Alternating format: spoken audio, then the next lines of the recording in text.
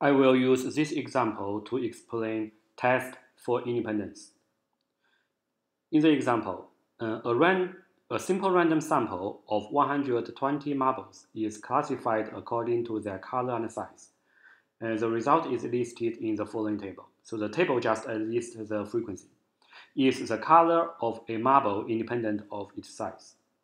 So basically in this problem, and we have two variables. Okay, so color and size, right?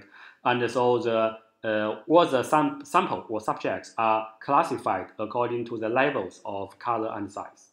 So we just want to know whether color and size are independent. So for this type of problem, so again,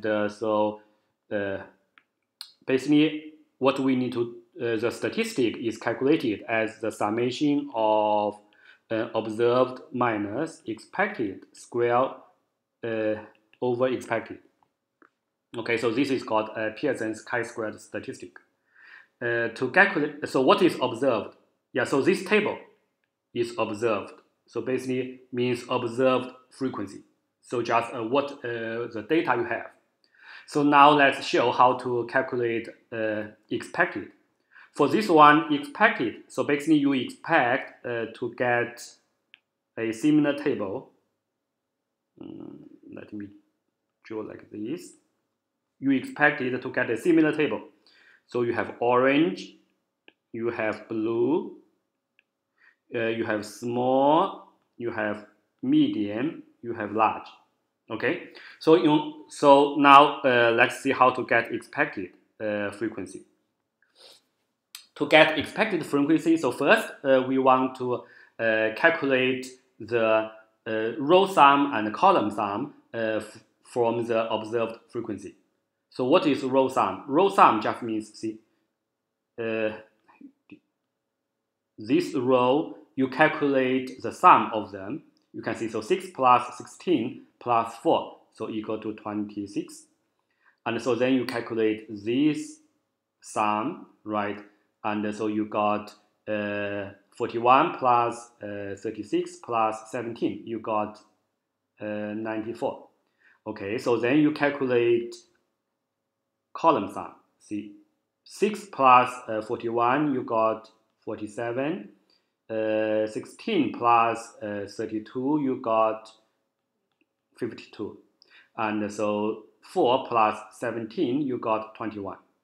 And so the total is 120, right? Yeah, so you can write down the row total, column total, basically in this table. 100. Okay. So then how to get each cell? See, for example, so if we want to get the small orange, so what's the expected frequency? Expected frequency will be row total times column total divided by total. See, for the small orange, so the row total is 26. Column total is 47. Total is 120. See, let's explain this again. See, what is 26? Here, row total. What is 47? Down here, column total. What is 120? Here, this is the total, right? So similarly, so we can do, let me erase it first. So similarly, we can fill in the blank for the other cell. So like a small blue, we use row total 94 times column total 47 divided by total 120. Okay, for this medium orange, okay, so the row total 26 times column total 52 divided by 120. And for medium blue, 94 times 52 over 120. Okay, so this is 46 times 21 divided by 120. And this is 94 times 21 divided by 120. Yeah, so now basically for each cell here, so is the expected frequency, right? So then to get the chi-square statistic, right, So basically we use observed frequency minus expected frequency squared and then divided by expected. Okay, so observed frequency for each cell, so this is 6, basically corresponds to small orange, right? So expected, so this is observed minus expected. So 26 times 47 over 120 square divided by expected. No.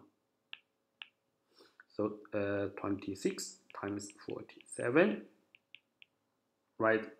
See, so this 6 is here, right? So this is observed frequency. This one is here, so this is expected frequency. And the denominator is also expected frequency, right? So we calculate this for the first cell, so then we calculate for the remaining cell. So for medium orange, observed is 16 minus expected is 26 times 52, 120 square, 26 times 52 over 120. So then do the same plus observed 4 minus 26 times 21, 120 square, 26 plus, not plus, minus, times 21 over 120, and so then plus, okay, and 41 minus 94 times 47 over 120 square, 94 times 47 over 120 plus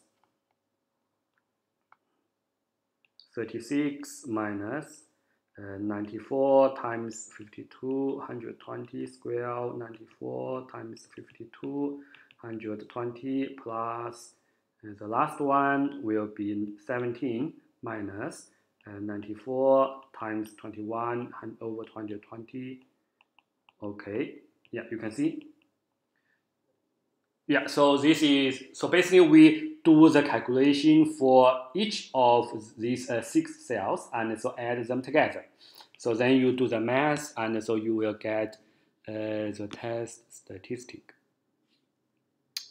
Okay.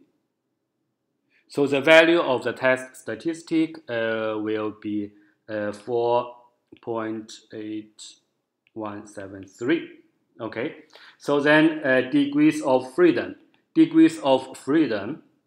So will be number of columns minus 1 times number of rows minus 1. So in this table, and we have number of columns, and the number of rows, essentially just the number of categories for each of the variable. So for size, has 3 levels, right? So basically 3 minus 1. And for color, we have 2 levels, so 2 minus 1. Okay, so 3 minus 1 times 2 minus 1, so the result is 2. So degrees of freedom is 2. Okay, so then the p-value will be the probability that chi-square greater than or equal to 4.8173.